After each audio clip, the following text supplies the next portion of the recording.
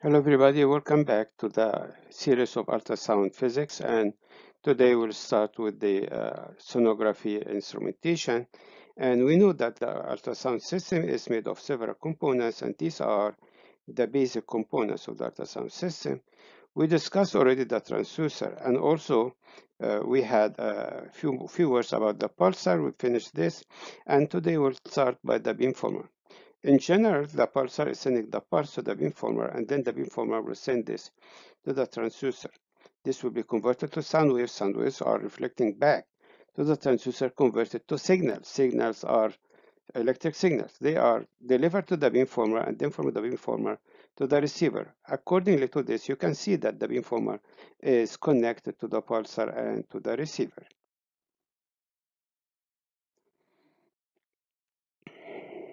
As you see here, this is the beamformer, and as we mentioned earlier, it has connection with the pulsar and the receiver.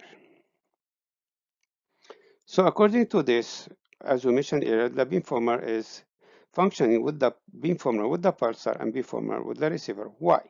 Why is that? Why is the beamformer that specific in this job? Because it has specific ability, which is responsible for what you call the minute time delays. No other parts in the ultrasound system can do that, can apply minute time delays to the electric voltages, either going to the transducer or received back to the beamformer and then to the receiver. So as we see here, this is the main job or the main function of the beamformer that is capable of applying minute time delays.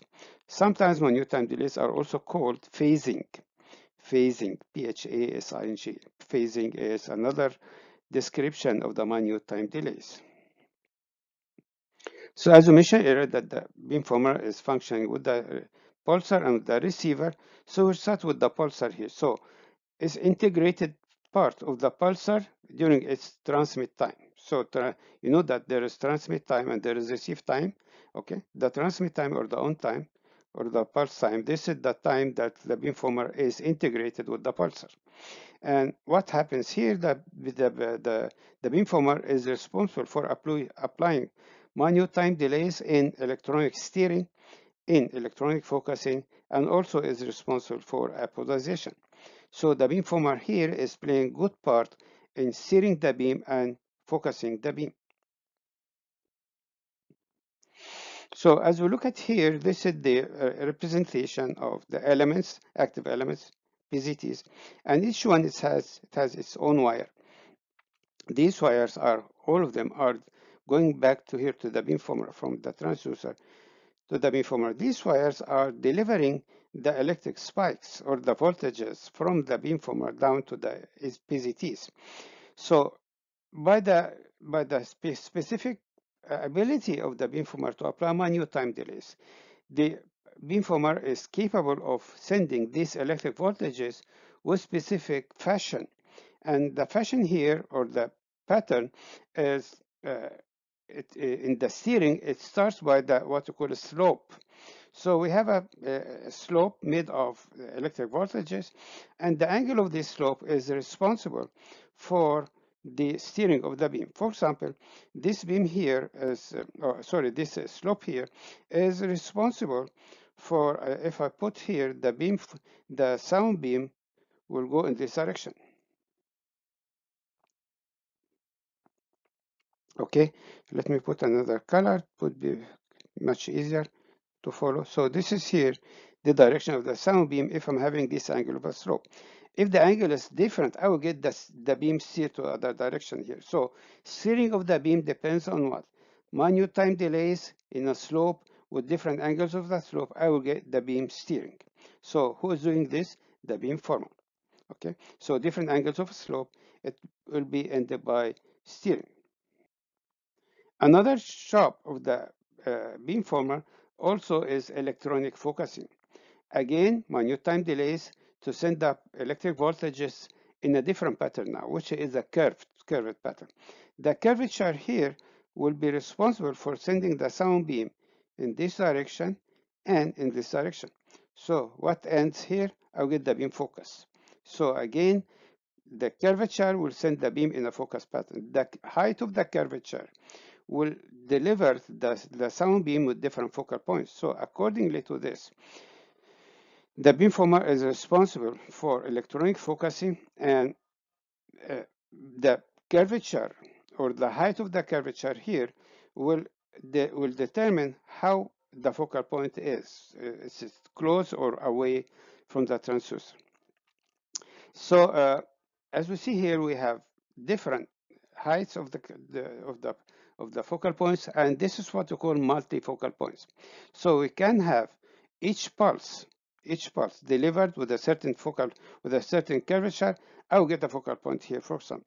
Another pulse that is delivered with another curvature, I will get, for example, another focal point here. So according to this, I have different focal points based on different curvatures of the pulses, the electric voltages that are delivered to the beamformer here. So I will get here electronic focusing. Electronic focusing here, I don't have to apply any acoustic lens or making the PCTs cut in a curvature. No, everything is quiet, but I'm using different curvatures of the electric voltages delivered to the PCTs. Okay, so what are the criteria of this electronic focusing? We have two criteria. Number one, they are adjustable. I can make them shallower or deeper. This is adjustable focal point. What else? I might have multiple focal points. So electronic focusing is characterized by two things: being multiple and being adjustable. Being multiple focal points and adjustable focal points, these are criteria of the electronic focusing. So as adjustable, yes, adjustable.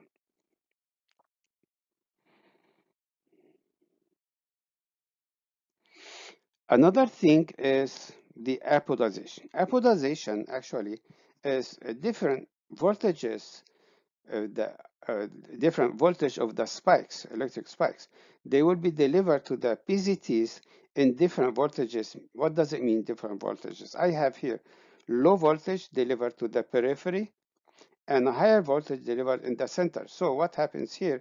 I can get rid of the lobe artifacts. You know the lobes or lobe artifacts? Okay, I can get rid of this by applying apodization. Is it adjustable? No, I cannot adjust it. It comes with the setting of the machine. So some machines who are delivering the ultrasound beam with the apodization, I will get rid of the lobes, and I will get rid of a lot of the artifacts that are caused by this lobe artifacts. So what is the apodization?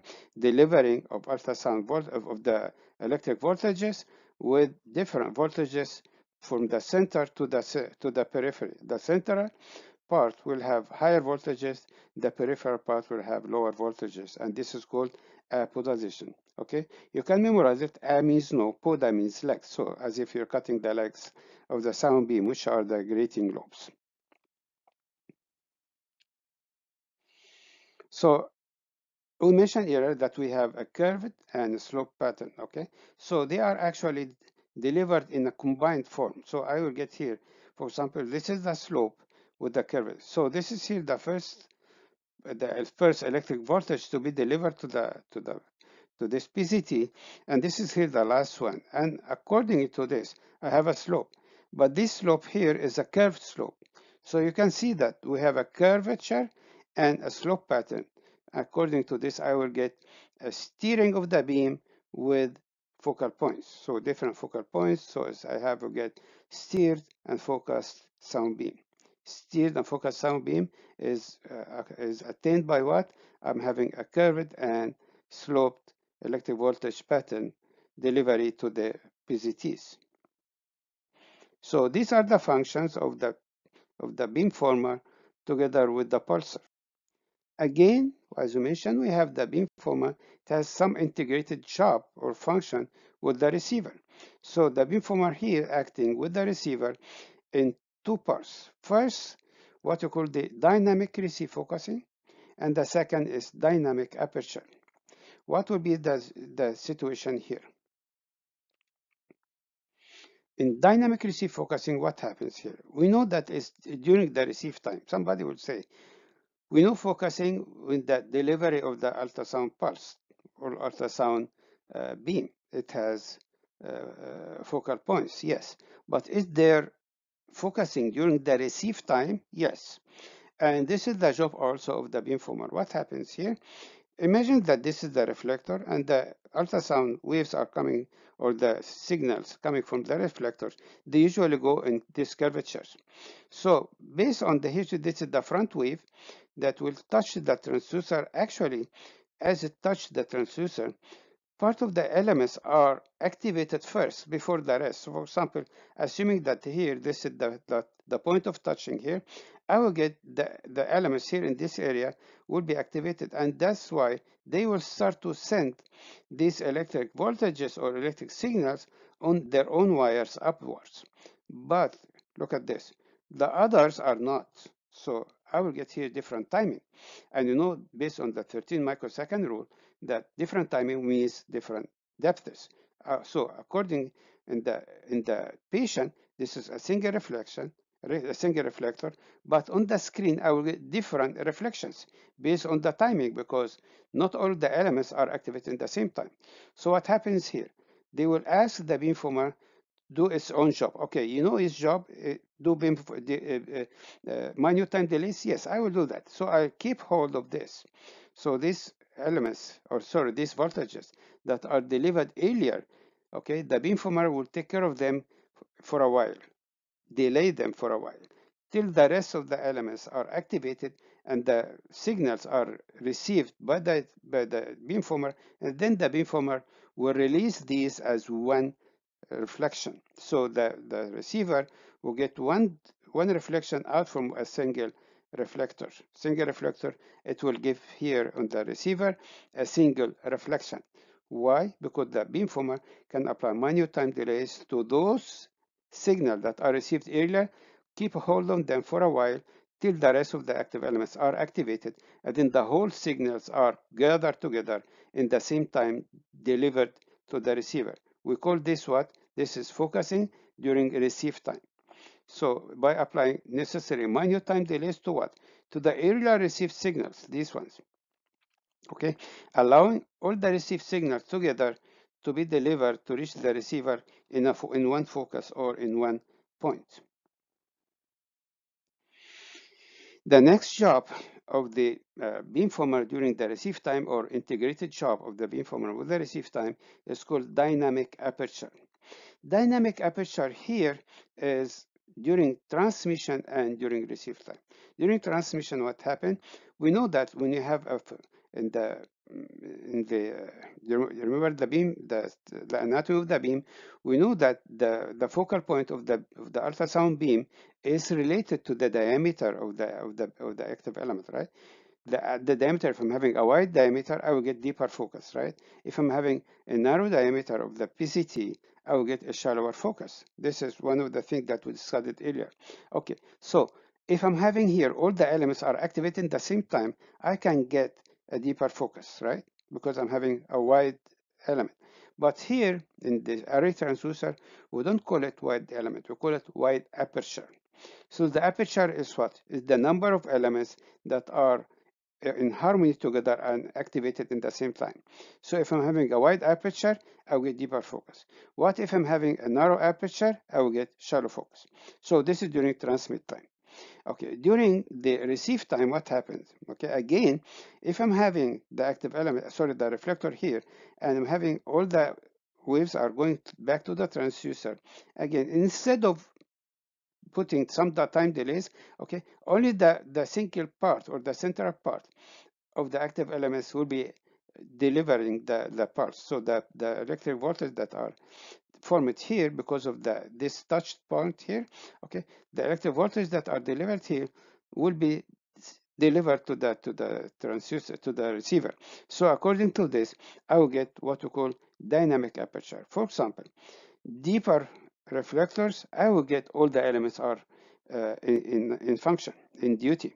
If I'm having shallow focus, shallow reflector, I will get a small part of the active elements are in duty. According to this, what you call dynamic aperture. If I'm having deeper reflectors, I'll get all of the elements are in time. So they are in action. I'm getting here a wide aperture. If I'm having a shallow reflector, I will get a narrow aperture. And that's why from the shallow area, this is the early receptions, early waves to be received are in shallow reflectors, and this will get me a small aperture. As the transducer is listening to deeper structures, it will start to utilize more wide aperture. So that's why we call it dynamic. So this is here we call dynamic aperture. Is changing the number of elements to be utilized based on the depth where the received echoes are coming from. So this is here, it's called the dynamic aperture. Thank you, and I hope that is beneficial, and see you later in another lecture.